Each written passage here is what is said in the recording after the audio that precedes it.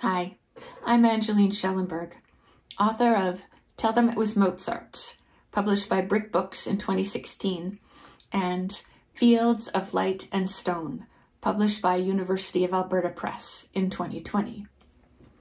I want to read one poem from each.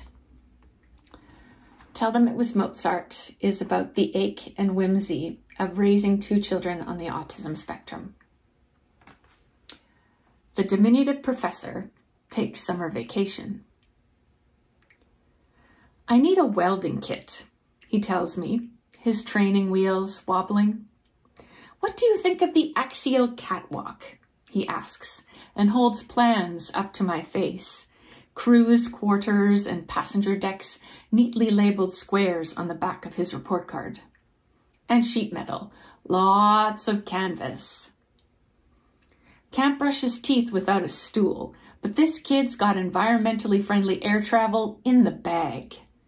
He assures me the prototype scale model will fit between the barbecue and sandbox. And bracing wires. He'll need bracing wires. On the way home, a stop for ice cream cones, library books on flight. The Hindenburg should have waited for helium, he says.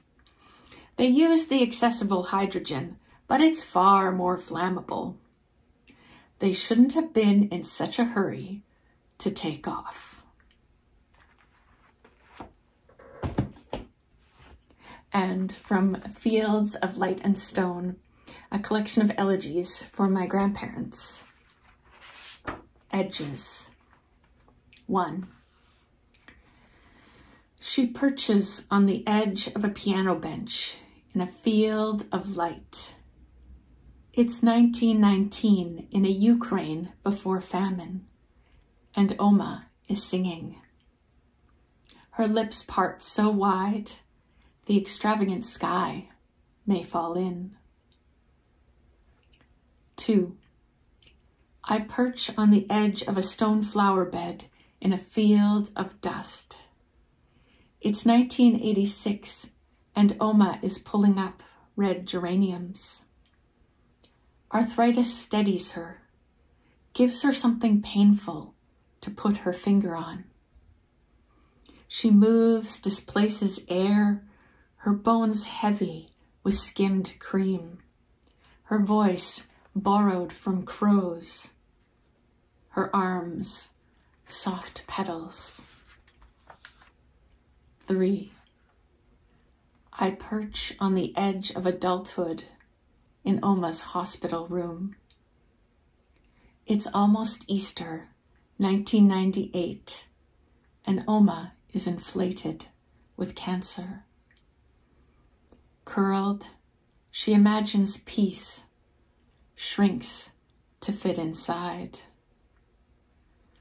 Her eyelids fly wide after her last breath.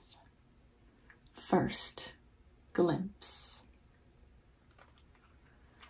Thank you to Turnstone for this opportunity, and thanks for watching.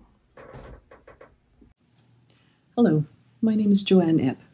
I'm the author of Eigenheim, published by Turnstone Press, and of Cattail Skyline, forthcoming from Turnstone. I'll begin by reading a poem from Eigenheim. This is from the first section of the book. These poems are all about a fictional character named Catherine, and they encapsulate many of the themes in the book, themes of home and memory and searching. This is called Passage. Catherine, walking at night, thinks of what lies outside the reach of street lamps, what light makes invisible, whose breath she almost hears at the mouth of an alley. If she turns her back, she might perceive a movement in her direction, a gaze fixed on her outline. She's tempted to defy all warnings, leave the lighted sidewalk for a dark passage. Once she walked alone among poplars on a moonless night, discerning the terrain with small steps, her eyes hard-pressed to judge depth or nearness. The night a solid thing that would still let her fall. She remembers fear, but longs to go back to that place where nothing happened, where she could mistake her luck for courage. Here, in the lane behind the cafe, she might be lucky, or she might not. This frightens her less than it should, less than slipping below the surface of her thought, sifting through its drifted leaves. And I'll read one from Cattail Skyline. This is from a series of poems that all came out of travels I've taken by train. It's called On Our Own.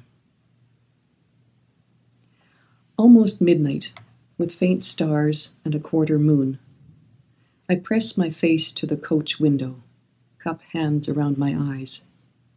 Headlights wait at a crossing. A yard light outlines a house and barn.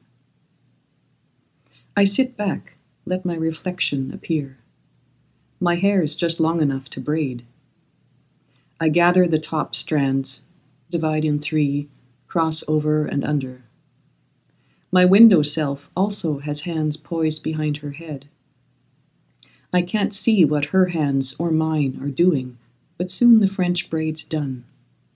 Lumpy in places, but it'll hold. When my grandma rode the train for days and nights westward from the port, she had her mother and 3 sisters with her. They could inspect each other's hair, make sure the braids were tight and smooth all the way down. She was 20 then, and wore her braids pinned up. Unpinned, they reached her waist. Window girl and I look at each other.